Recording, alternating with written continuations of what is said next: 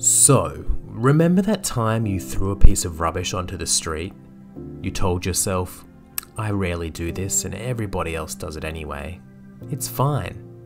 Even though you looked around to see if anyone else was watching. Well, I'm sorry to tell you, but no. Everybody does not choose to litter. You're literally convincing yourself of this to sleep better at night. This is Dynamic Science, and today we're going to burst some bubbles and look at a very common psychological phenomenon we all experience: the false consensus effect. One time I tried telling my uncle about how the overuse of air conditioners harm the penguins in Antarctica. I politely educated him on some of the small, easy measures that would help reduce the damage overconsumption does to the planet. His reply was no surprise. The go-to phrase people use when told to correct bad habits. Everyone does it, so I can too.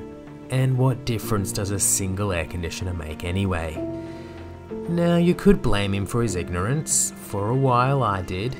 However, that was until I learnt about something we all fall prey to: the false consensus effect, or consensus bias.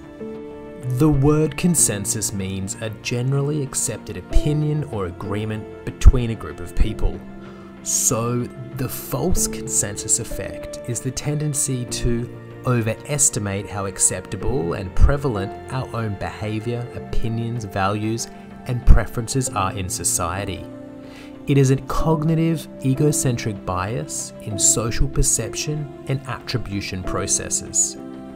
Or simplified, it makes us believe that others feel or think the same way we do. In a prominent study by Stanford University, undergraduate students were asked if they would be willing to walk around the campus wearing a sign saying, "Eat at Joe's." Then, they had to guess the percentage of students that would and would not be willing to carry out the task.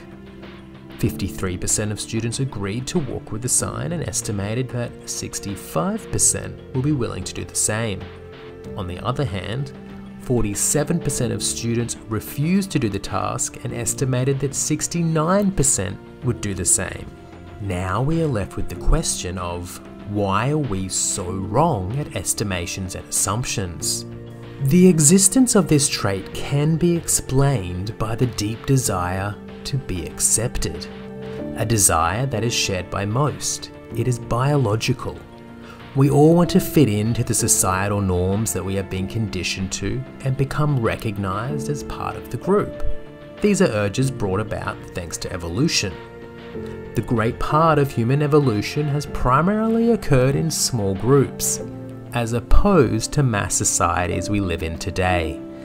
So, when making a decision, we think about the members of the groups we already belong, our friends and family. Since these people already share our interests and are thoroughly entwined in our lifestyles, we tend to assume that, like them, most people have the same values and beliefs. And within a group, by default we tend to focus more on those who agree with our opinions. It is always easier to assume that everybody thinks the same way so that we can project our thoughts onto others with less resistance.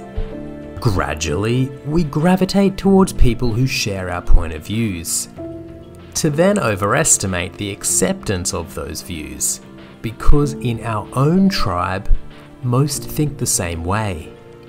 However, the problem is that our sample size is too small for us to see the truth, especially in today's modernized, technological, overpopulated Earth. No surprise, but most internet platforms run their entire business model with the false consensus effect at the core. Facebook and Instagram's algorithms are designed to put agreeable content on your newsfeed. Google literally analyzes your online and offline activity to personalize advertisements because, and I am preaching to the choir here, you are more likely to share and like the stuff that you agree with. So we continue to be convinced that everybody else agrees with our own perceptions and beliefs, unknowing to the damage that it is creating. The internet that we continue to tell ourselves is helping to connect us is actually creating a divide by enhancing the false consensus effect, aiding the separation between communities at home and abroad as we become less tolerant to anything other than our norms. So what can we do to protect our brains from the negative side effects of the false consensus effect? The key is tolerance through mindfulness. When you're confronted with someone who has conflicting beliefs or opinions and you feel like you're being attacked, take a deep breath and remember that this is simply an evolutionary defense that evolved to protect you from predators in the savannah.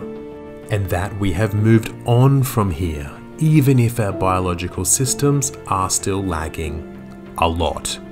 Evolution likes to take its time.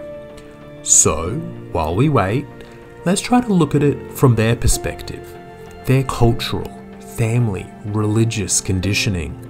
Remember that having another perspective is not a negative factor. There is never one way to go about something. It is always relative, and you can both be right. Just like different notes create a harmony, diversity creates stronger bonds. So, maybe one day we will not only be able to agree with one another, but begin learning from one another as well. Other than that, there is no magic trick that can help you stay out of this feedback loop of satisfying yourself. Just keep working on catching yourself in the moment. Oh, and by the way, don't litter. Don't forget to like, share and subscribe to our channel for your weekly dose of dynamic science.